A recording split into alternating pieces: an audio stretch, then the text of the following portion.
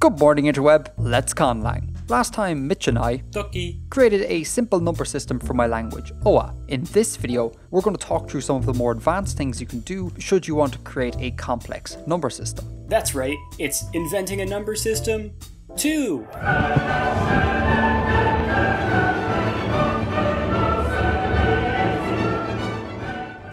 First up, we talked a lot about bases last time, so it's worth pointing out that technically a numbering system doesn't even need a base at all. For one, you can just give a unique name and symbol to every single number you come across. I mean, why not, right? A more sophisticated option would be to name numbers according to their prime factorization. In some ways, 3 times 7 is a more useful name than 21 or 33. Or do 9. Or 1 baker's dozen and 8. The main problem you'd run into for this is that you need to name all the primes something, which is pretty much the same problem as needing to name all the powers of a base. It's also worth noting that a number system doesn't need to use positional notation. For sure, look at Roman numerals. The digits are just added or subtracted together depending on context. In my opinion, Chinese numerals are a more intuitive system, pretty much directly corresponding to how the numbers are spoken out loud. 420, for example, is 400 to 10. Yep, there are symbols for each number 1 to 10 and for each named power of 10. Chinese languages aren't alone in building all numbers from a limited set. Alan Black, a Papua New Guinea language, only has words for 1, 2, 5 and 20. 59, for example, is this. Literally 20 times 2 plus 5 times 2 plus 1 plus 2 plus 2. Another Papua New Guinean language, Ndom, has a system that works like that, but it uses base 6, which makes it cool by default. Sup-Yure, a Niger-Congo language, also does something similar.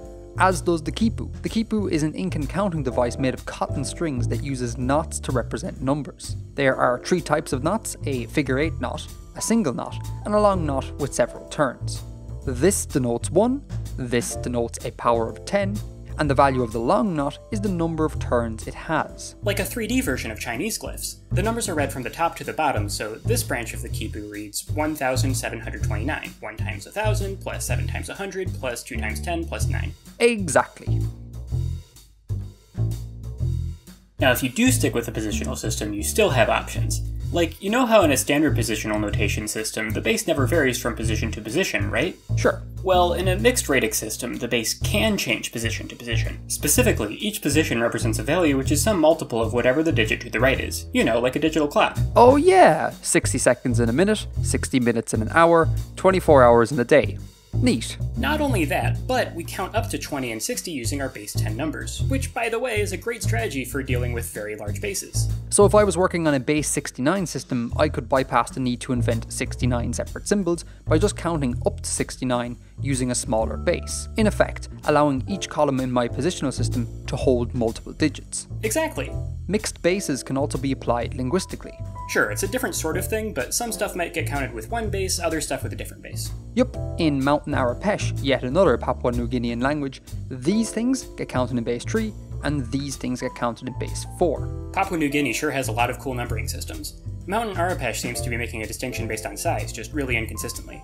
Yeah, and you, dear conlanger, could do something similar. You could mix bases by size, or animacy, or maybe even noun class or grammatical gender.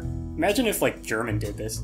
Similarly, you could mix your conlangs. Like in Tagalog, a Philippine language, 2 different sets of numbers are used. Native Tagalog is used to count these things, and Spanish is used to count these things. Same for Korean. Sino-Korean numbers are used for these, and native Korean numbers are used for these. And yes, time-telling really does work like that.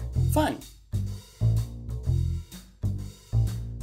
Hey, speaking of Korean, let's talk about how languages name very large numbers. European languages generally use one of 2 closely related systems, the short scale and long scale. In the short scale, the large numbers above a million get names that make up the Illion sequence, where each term in the sequence is 1,000 times the previous term. 1 million, 10 million, 100 million, 1,000 million, aka a billion, 10 billion, 100 billion, 1,000 billion, aka a trillion, and so on. This should feel familiar to most of you, it's the system used in most varieties of English. Languages like German, French, and Spanish use the long scale. Same shtick, except each illion is equal to 1 million times the previous term. So 1 million, 10 million, 100 million, 1,000 million, 10,000 million, 100,000 million, a million million, aka a billion, which is the number called a trillion in the short scale. The long scale trillion is a million times the long scale billion, the number called a quintillion in the short scale. Terms like milliard and billiard can be, and often are, used here as shorthand for 1,000 million and 1,000 billion and so forth. The long scale was standard in the UK until 1974, which resulted in the absolute nightmare scenario of cross-generational disagreement over what the word billion means. So basically, choose either the short scale or the long scale, or just pick a totally different factor of increase. Maybe do what Korean does, for example, and have each new number word be 10 times the previous, up to 10,000, and 10,000 times the previous thereafter. Or 100 times the previous, like the Indian numbering system. Or maybe even consider using squares as your factor of increase, like the ancient Chinese long scale. Going back to smaller numbers for a sec, note that the digits in a positional system don't have to be 0 to the base minus 1. Let's say that in decimal, rather than using 10 digits 0 to 9, we instead use 10 digits 1 to 10. So from 1 to 9, everything is the same, and 10 gets its own digit. 11 would still be 1, 1, because it's still 1 times 10 plus 1. And once again, you continue up as normal to 19. Which is so far, but 20 is gonna be a problem. Right, so we can't write 20 as 2 zeros since we don't have a 0, so instead we write 20 as 1 times 10 plus 10. Very cool.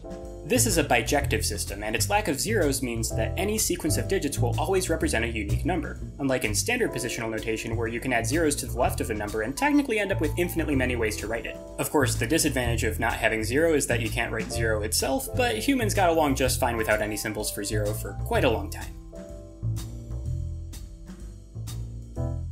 Digits also don't always need to be positive. Like, what about having a decimal system where the 10 digits are ranged from -1 to 8, or -3 to 6, or -9 to 0? Haha, that's nuts. Yup, and you also don't need to limit yourself to decimal here. One very elegant numbering system in this family is balanced ternary, a version of base 3 where the 3 digits are -1, 0, and 1.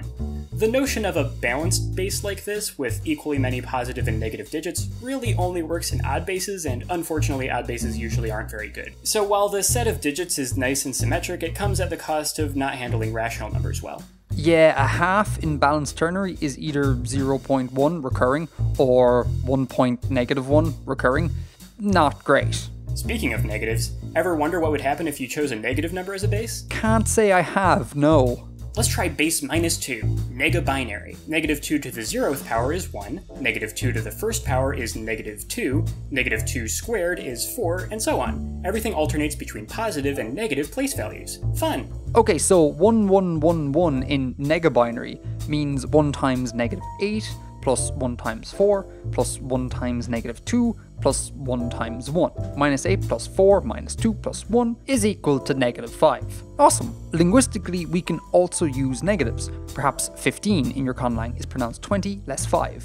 In fact, we can use all the basic operators. Maybe 15 is 10 and 5. Maybe it's both, the speaker decides. Or maybe it's 5 threes. Or even something like 4 through 60. Non-integer bases are strange. Like, if a numbering system's base is the reciprocal of some integer, what you get is essentially just the corresponding integer base just with its digits backwards. Oh yeah, 129 in base 1/10 is 9.21 in base 10. Other rational bases are harder to work with. Just like how in normal integer bases it's not guaranteed that any given rational number can be represented with a terminating expansion, in non-integer rational bases it's not guaranteed that any given integer can be represented with a terminating expansion. Like how 10 in base 3/2 would be this. Right, which is very frustrating if you're the sort of person who cares about writing integers in a convenient way. An exception to this can be found where you'd least expect it, in an irrational base. Most irrational bases are impractical. A numbering system based on your circle constant of choice predictably won't be very good at writing any important numbers other than the multiples and powers of said circle constant. Base E is technically the most efficient base as long as you're fine with requiring infinite information to write any integer above 2. However, using the golden ratio, phi, as a base, due to the defining property that phi squared equals phi plus 1, results in a system which can write any integer with a terminating expansion. Like the number 6 is written as 1010.0001. This property is a lot less impressive if you remember that it's also held by any normal integer base. But still, for an irrational base, it's amazing that this works. Also, like before, you can draw inspiration from non-integers for your number words. Maybe 50 in your Conlang is pronounced a half hundred, or perhaps even 2.5 times 20, which, strange as it sounds, is what Danish does. 70 in Danish is this, which is an abbreviation of this, which means 3.5 times 20. Of course, your number words needn't be overly mathsy. Yeah, like Tongan, for example. Just lists of numbers as if they were phone numbers. 110691729. Simple. And like we briefly touched on last time, number words needn't be, well, numbers at all. They can be body parts. As in, instead of saying 1, 2, 3, 4, 5, you could say thumb, first finger, second finger, third finger, pinky. Aha! Oksapmin, you guessed it, from Papua New Guinea, counts in base 27 using these 27 body parts. So the number 12 is literally the word for ear, nata. The number 16, tan nata, is literally the ear on the other side. The Mayan language Tzotzil goes one step further. It counts in base 20 using the fingers and toes. When you run out of digits to count, you count the digits of the dude next to you. First digit of the second man, 21. And then there's Piraha. For sure, this Brazilian language has only 2 numbers, which don't express definite values but rather relative quantities like few, fewer, many, more, that kind of thing. So one Piraha speaker might consider 1, 2, 3 and 4 of a thing as ho'i, but 5 and more of a thing as ho'i. And yes, I know, I can't do tones. Equally, and without contradiction, their buddy might consider up to 6 of a thing as ho'i, and 7 or more of a thing as ho'i.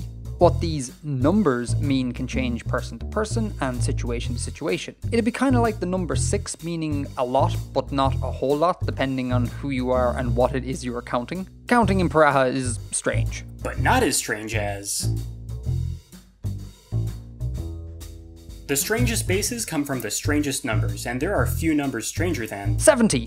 What? No, 1. There are few numbers stranger than 1. Oh, so close. In standard positional notation systems in base B, you get B digits from 0 to B-1. So in unary, you have 1 digit, which is 0. Lol. The only numbers you can write are strings of zeros. Each 0 represents 0 multiplied by some power of 1, and every power of 1 is 1. Unary is a base made entirely out of 0 multiplied by 1. Double lol. It can still work. Remember, bijectivity. Well, in bijective unary, the 1 digit you get is 1. This is progress. Now the only numbers you can write are strings of 1s. Each 1 represents 1 multiplied by some power of 1. This means that every integer is represented by that many 1s. Oh, like tally marks. Aha! Bijective unary has the property that addition is equivalent to concatenation. 1 plus 1 really is 11. Now there is one base stranger, and it uses the strangest number of them all. 836. No! Allow me to introduce you to nerd-ery. What, like base 0? Yes. So in base 0, you get 0 digits, so you can't write anything. Wow. Great story, Mitch. Which is boring, I know, so let's say that you do get a digit. Let's say it's 1. Okay, so what does the number 1 mean in nerd-ery? It would be 1 times 0 to the 0. Which is... undefined. Ding ding. In nerd-ery, you can't write anything because you don't have any digits. But even if you did, the only thing you could write would be equivalent to 0 divided by 0. 0 divided by 0 divided by 0 divided by 0 divided by 0 divided by 0 divided by 0 0 divided by 0 0 divided by 0 divided by 0 divided by 0 0 divided by 0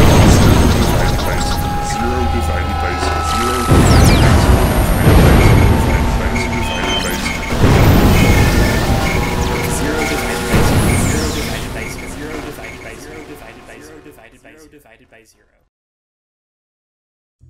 Good morning, interweb. Massive thanks to Mitch for coming back and collaborating with me once again. You should definitely go check out his channel, the Conlang Critic, links in all the usual places. He should have just released a video on Sindarin in which I make an appearance, so even more reasons to go check it out. Again, his channel and that video are linked in all the usual places. Massive thanks goes out to you for watching. Massive thanks goes out to the patrons for helping make Artifexian a possibility. In particular, Terrablae, Alexander Roper, A.E. Stephenson, P Chehayl, John Hooyer, Robin Hilton, World Anvil, and Ripta Pasay. You all are awesome. Until next time, Edgar out.